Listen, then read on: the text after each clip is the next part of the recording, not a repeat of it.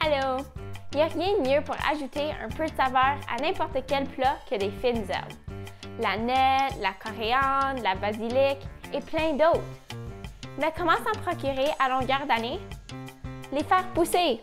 Aujourd'hui, je vais vous montrer comment créer votre propre petit jardin de fines herbes.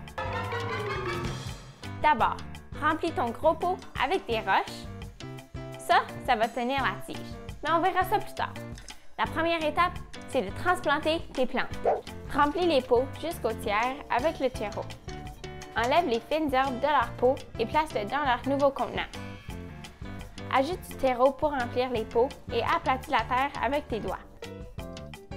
Ça fait un dégât, oui, mais tes fines herbes sont transplantées. Maintenant, place ta tige dans le grand pot et place tes roches autour pour le garder en place.